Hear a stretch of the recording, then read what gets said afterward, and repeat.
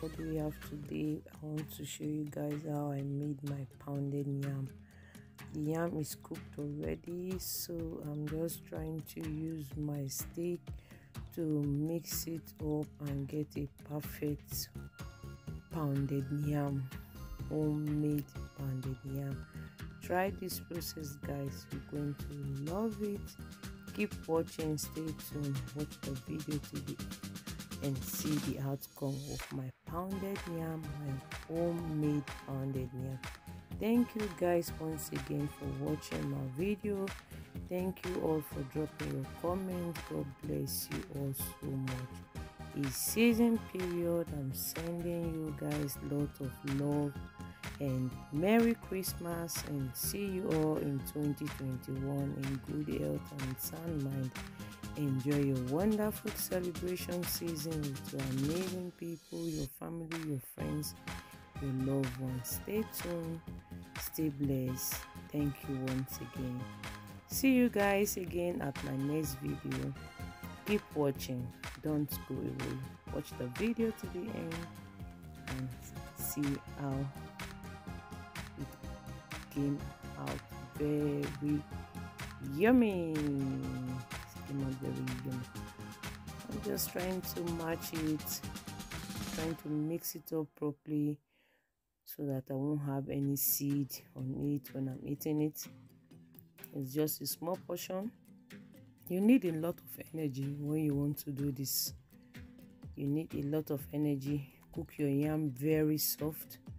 Leave it in the same pot. All you need, just take away the water, because the water is going to be useful to you again.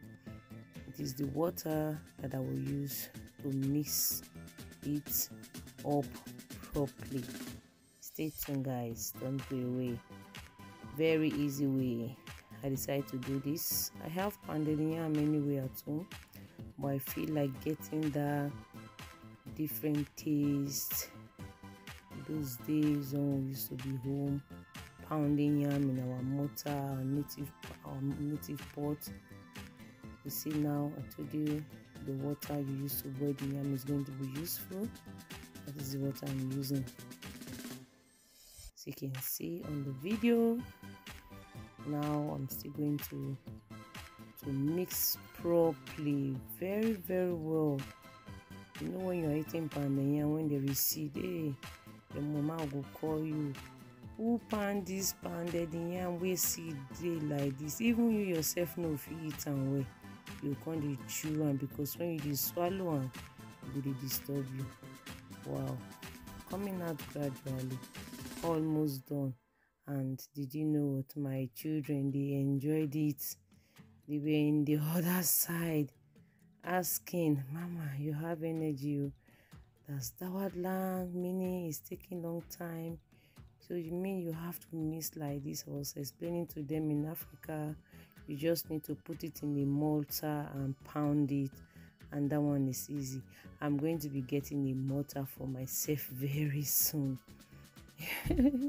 Wow, I'm doing it. It's coming out properly. Finishing touch. Yeah, my homemade pounded yam is ready. Let's do justice to this pounded yam, guys. I roasted the fish myself too. It's a catfish. I roasted the fish. Came out very nice. I don't need to buy any more in the shop. I did my thing and I can't stop doing it again and again and again and again. Thank you, guys. I was so tired when I was doing this video. When I was joining the video, I was so tired, so don't mind the voice, man.